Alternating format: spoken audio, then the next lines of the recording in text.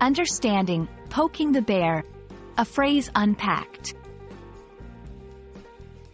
Hello, everyone. Welcome back to our channel. Today, we're going to unravel the meaning behind the popular English phrase, poking the bear.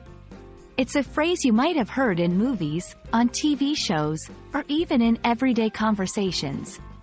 Understanding phrases like these can add a lot of color and depth to your English conversations. So, let's dive in and explore what it really means to poke the bear. The phrase, poking the bear, actually comes from a very visual and literal scenario. Imagine someone literally poking a sleeping or peaceful bear. It's easy to visualize that this action would agitate the bear, potentially leading to a dangerous reaction.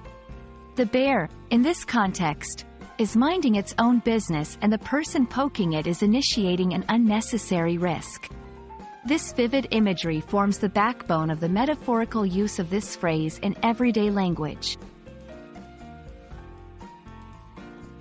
In a metaphorical sense, poking the bear refers to doing something that is risky, provoking, or agitating, especially when it's unnecessary or could lead to negative consequences.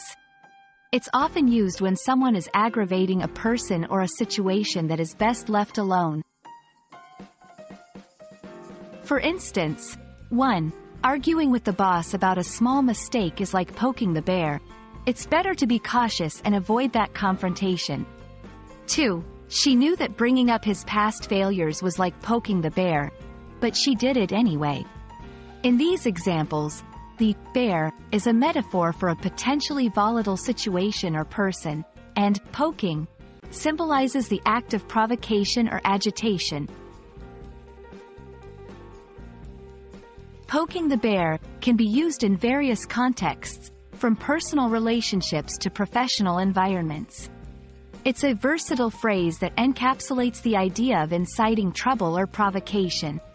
However, it's important to note the tone and context when using this phrase, as it implies a level of risk and potential conflict. This phrase is commonly used in English-speaking countries and is understood by most native speakers.